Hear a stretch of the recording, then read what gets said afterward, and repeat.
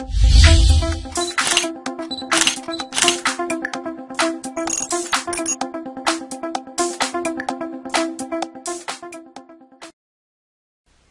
everyone, it's Mary with Studio 2.8 TV.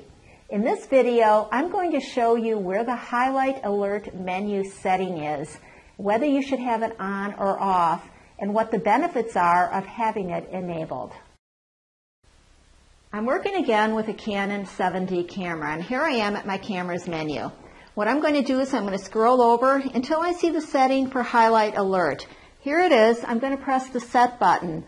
I do have this setting enabled. I do prefer to work with it enabled, and I'll tell you why in just a second. I just took this picture outside of a flowering tree. Do you see the blinking? This is the highlight alert in action. It is showing me where the overexposure is in this image.